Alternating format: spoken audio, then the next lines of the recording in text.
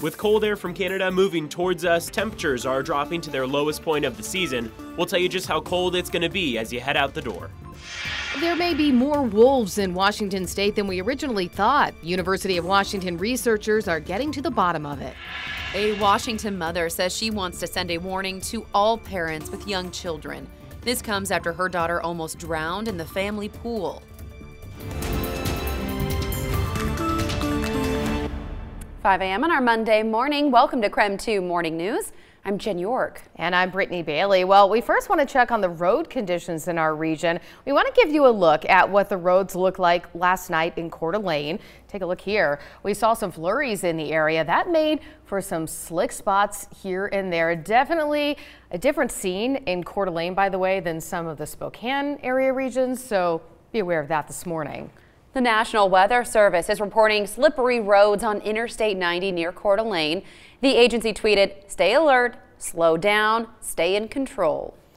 Well, for more on how our forecast is shaping up this morning, we will send things over to Evan Arani in the Weather Center now. He's keeping tabs on all of this for us. Yeah, and we're starting off our morning with a lot of cold temperatures around the Northwest, colder than we've really seen them so far this season. So one thing that I want to point out is what those temperatures are like when you factor in the wind chill. Take a look at what we've got as far as those feels like temperatures outside. 13 below in Omak, 2 below in Coeur d'Alene, and 3 below in Sandpoint. We're at 9 degrees in Spokane and 8 in Moses Lake. Again, when you look at these temperatures at face value, they're in the 20s, in the teens, some single digits, but when you factor in the amount of wind that we have, it makes these temperatures feel so much colder, and that is why you should carry that jacket with you. Satellite radar is showing that we still have a little bit of snow activity up toward that northeast corner of Washington and the southeast corner as well. The central and southern panhandle still seeing a good amount of that snow activity, but it kind of just left Spokane alone most of last night. We did see a little bit of that dusting in Coeur d'Alene like you saw earlier,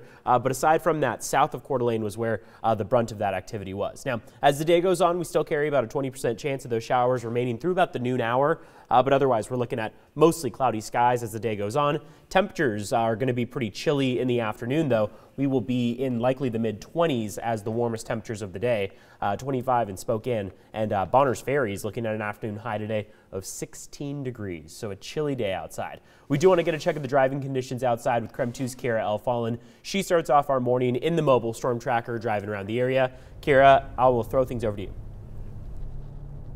Yes, good morning, Evan. Well, if you were expecting to wake up in Spokane and see snow this morning, then you're not seeing much at all on the road. So roads are looking pretty good in Spokane. Here at Post Falls, it's a little bit of a different story. They got a light layer of snow on the roads here in North Idaho, especially here in Post Falls. And it is a little bit slick out here this morning. So for those of you who are going to be making your commute this morning, just know if you live in Post Falls, things are going to be a little bit slick this morning as you head out. So be sure to give yourself extra time. It's also pretty cold out here this morning, and with the wind chill, you really want to button up as you leave your house this morning and make your way to work or to school or wherever you might be going. But so far, roads not looking too bad out here in Post Falls. We will head over to Coeur d'Alene though and see how things are looking out there. For now, I'm going to send it over to Amber, who has a check on your traffic.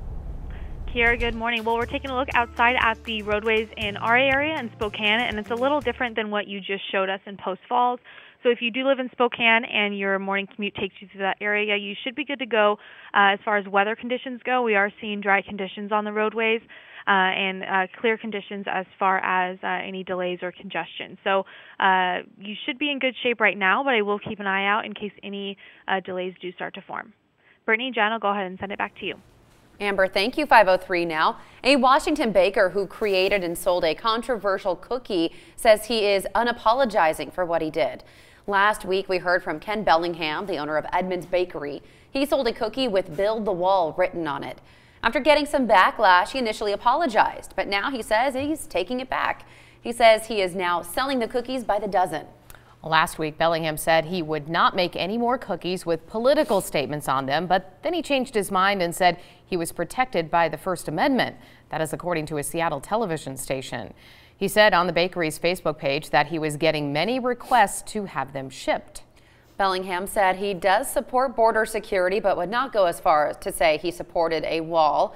In the end, he said his decision to sell the Build the Wall cookies was a business decision rather than a political one. Well, the number of wolves in Washington state is likely much higher than first thought. That is according to the University of Washington. Researchers spent 2 years studying the animals using scat-sniffing dogs. The dogs detected 95 wolves in one area of Stevens and Pend Oreille counties. That was between 2016 and 2017. 1 year ago, the State Department of Fish and Wildlife estimated that Washington had a minimum of 122 wolves in at least 22 packs. Researchers at the UW now estimate the number is closer to 200 wolves in Washington state. State wolf managers said they estimate an average population growth of 30% per year. Keeping track of how many wolves roam the state is important. That is because it determines whether wolves are considered a protected species under state and federal law. A Tacoma family has a warning to share along with a message of hope. This comes after a serious accident last Mother's Day.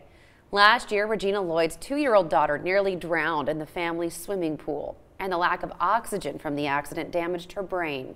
It happened when 2-year-old Legend wandered off when she was supposed to be watching a movie with her sisters. Her mom said her stomach dropped when she heard the news. I jet towards the pool and I jump in there. And I get about 3/4 of the pool when my foot touches something, and I just knew it was her, and I just lifted her up out of the water and handed her over to the police. Well, she had been underwater for at least 20 minutes. At the hospital, doctors said she would be lucky if she survived the next 24 hours. Her family decided to try special treatments, a hyperbaric chamber and stem cell transplants. And her progress has surprised doctors.